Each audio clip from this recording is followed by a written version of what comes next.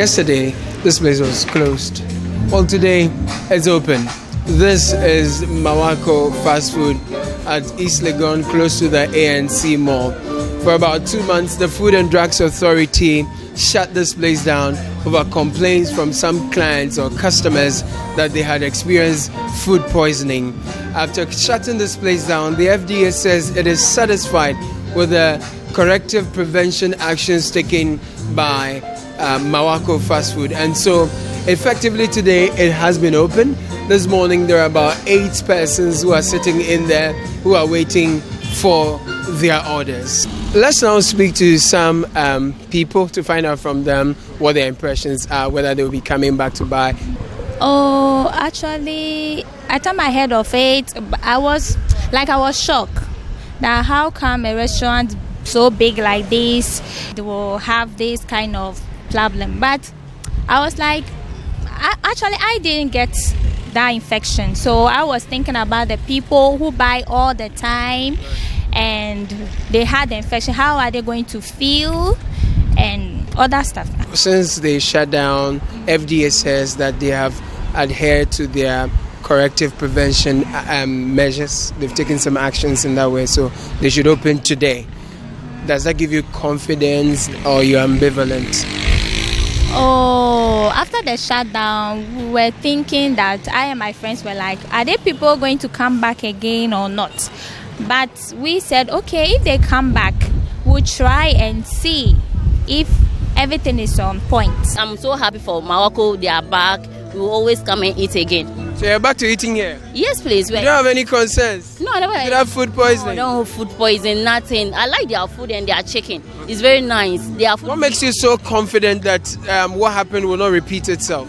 What makes you confident that maybe for me, they should talk to their workers to clean their place very well. But every 2 weeks, on some 3 days, every 2 weeks, they used to do cleaning. So the place is very neat. But for now, they should tell their workers to clean everywhere neatly.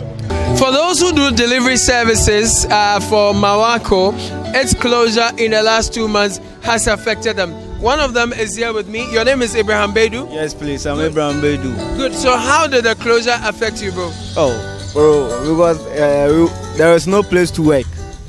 Because now some of the restaurants, for them to trust you, even for them to give you a delivery or a food to go and deliver, it's hard. And so closing Marwako was like, we have nowhere to go. So we pack our bags at the house.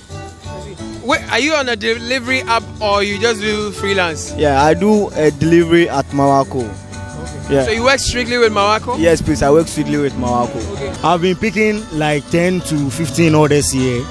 And so as it was shut down, it's been really difficult. Like source of income was not coming. So as Marwako is back, I have been really, really happy. And I know that everything will return back to its normal basis. Right. But is this the only place where you take orders and do delivery? No. So how come this affected you so much? Because most of the orders have been coming from Marwako. So I think as they've been back, everything will be okay. So normally, like each day that I've been coming to work, I've been getting like 200 to 150 daily. So as Marwako was shut down, I was not getting that amount of money. The Abelengbe branch of Marwako is also in full swing, as we saw at East Legon. We went in there and there are staff who are tending to some customers who are waiting to be served. Earlier, the authorities of Marwako told us they are happy to be back and they will ensure that they stand by go by all the regulations stipulated by the Food and Drugs Authority.